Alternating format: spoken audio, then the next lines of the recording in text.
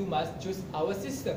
By using our system, you can avoid the risk the drone from missing, because our system will update it every second of your drone status.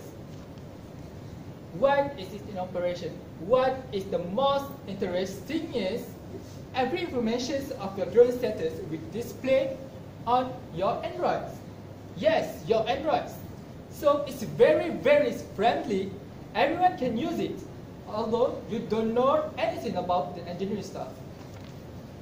We have very large cloud-based system which gathered all of the information of the drones on the sky, geography, weather conditions, and many more, which this cloud-based system could be used as precautions, and many more which could be used as the precaution step for the drones to operate safely. Hello everyone. You know, in the future there will be many drone users. As an example, the Amazon will use the drone to deliver the package to the customer, while the Domino Pizza is use their drone to deliver the pizza to the customer. So when this many drones fly in the air, it will cause a collision or an accident. Hence, that's why you must implement our system. Our system has special technique, and it's called multi-level technique, which can avoid colliding because the drone has their own level when they are flying. I can give an example. If 3 drones were released, each drone have their own level. Drone 1 stay at level 1, drone 2 stay at level 2, while drone 3 stay at level 3.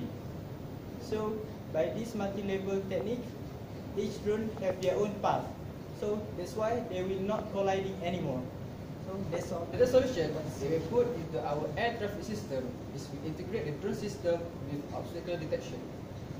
What is exactly the obstacle detection and how it works? It's basically a sensor that we attach to the body of drone which can detect any rigid object in distance. The purpose of having this sensor is to detect any sudden object which appear within specific range around the drone, so that it can automatically avoid the collision from being happen. This is how we manage our system to make the traffic run smoothly. Having detection system only is not good enough. If only the system know what it detects, we also need to have that knowledge. Therefore, our system in here also come with indicator which is light and sound that act as a warning for the upcoming danger. There are few level of sound to show different level of danger. Not only that, through different color of the light also, we can determine the current condition for each drone, such as normal condition, shifting phase, or also other condition.